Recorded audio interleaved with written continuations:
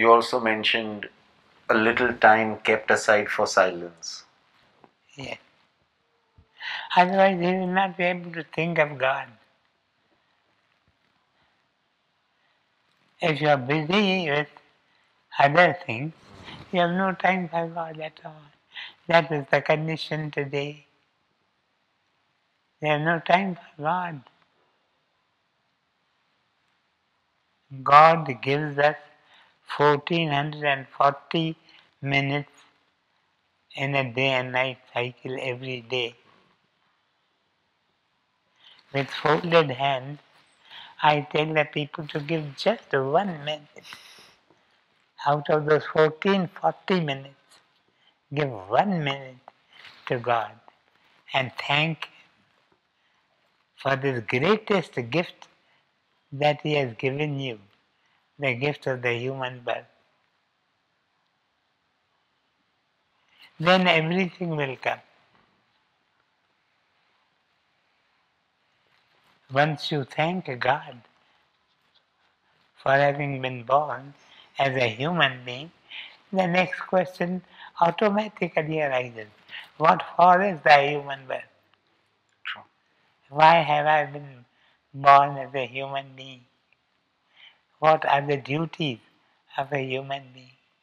Everything is solved, but he must do these two things.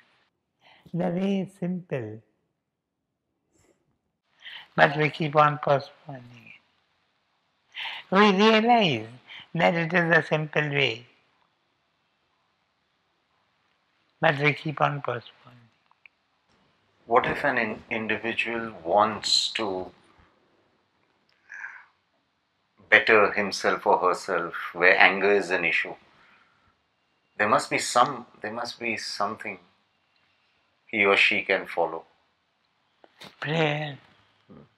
There are certain things which I cannot do on my own.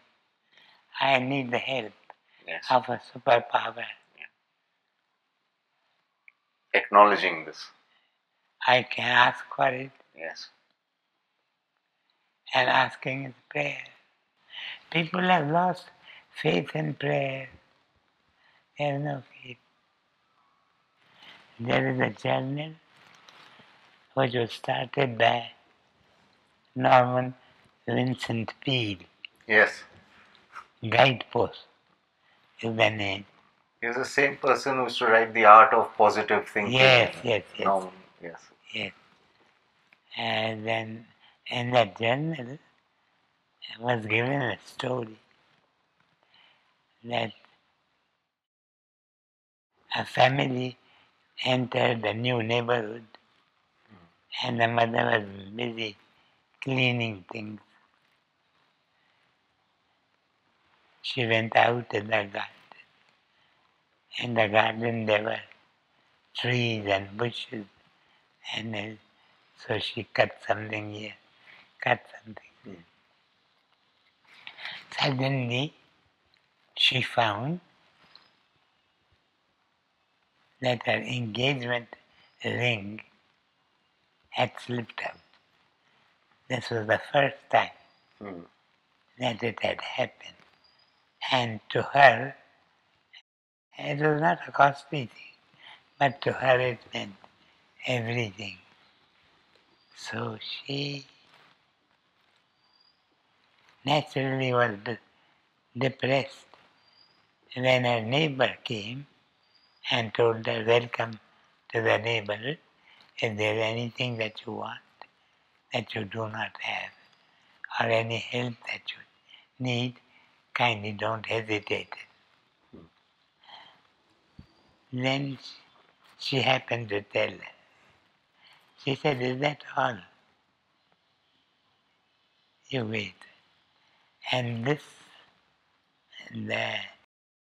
and not the new neighbor, but the old one. Yeah.